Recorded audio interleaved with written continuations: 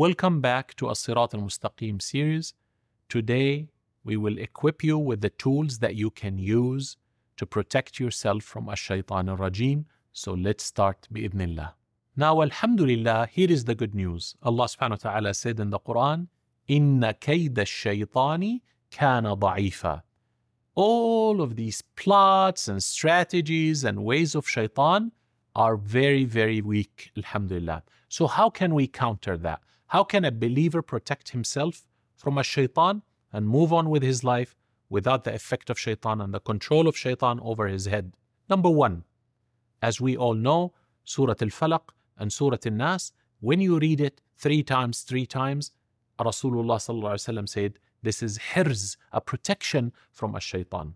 But even easier than that, subhanallah, the Prophet sallallahu alaihi wasallam saw someone very angry. His face was very red and like it was blowing, expanding.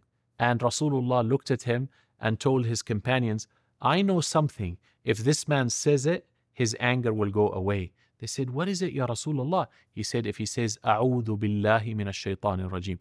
I seek refuge in Allah from the cursed, the casted shaitan. I seek refuge in Allah. Because when you bring the name of Allah, shaitan doesn't stand a chance.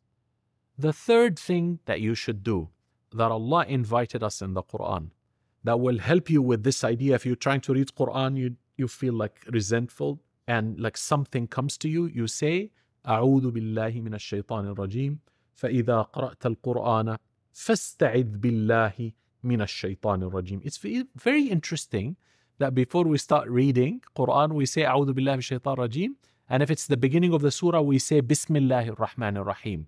Why there is أعوذ بالله من الشيطان الرجيم before reading Quran?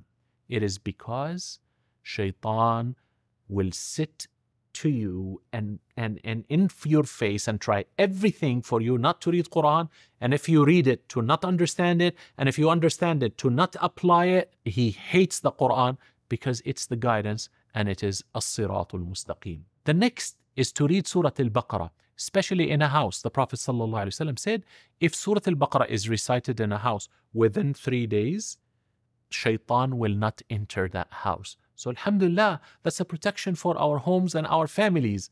You read it loud with your voice if you know how to read Arabic. If you don't know, that's when you run Surah Al-Baqarah in the background, insha'Allah Rabbil Alameen. The fifth protection from a shaitan al-Rajim is to actually make wudu. Oh my God, that's so powerful.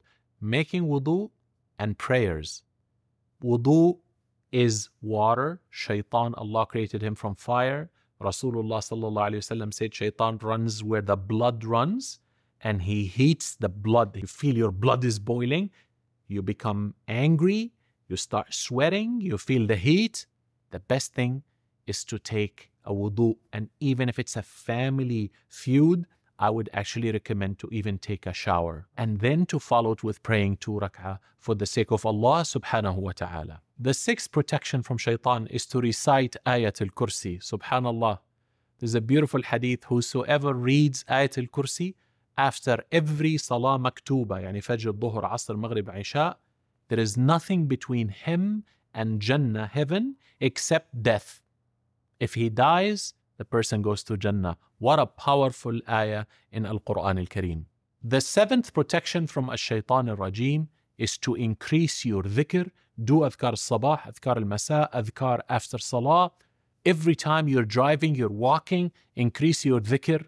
It will block the shaitan, connect you with Ar-Rahman subhanahu wa ta'ala. Having said all of that, don't forget that if we have one shaitan that is trying to do waswas and being qareen for us, remember we have so many angels. In one hadith, the Prophet ﷺ tells us that we're surrounded by 10 angels, and these 10 angels take shifts. They come at Fajr and at Asr, and they change shift. So don't feel weak in front of shaitan, and don't use shaitan as an excuse for every wrong thing you do in your life. That's why we say, A'udhu billahi min shaitan rajim. We take responsibility for our actions. We repent. We ask for Allah's forgiveness. And may Allah Azza wa Jal help us in this month of Ramadan and after the month of Ramadan to overcome shaitan and to push him out of our lives آمين يا رب العالمين وصلى الله على سيدنا محمد.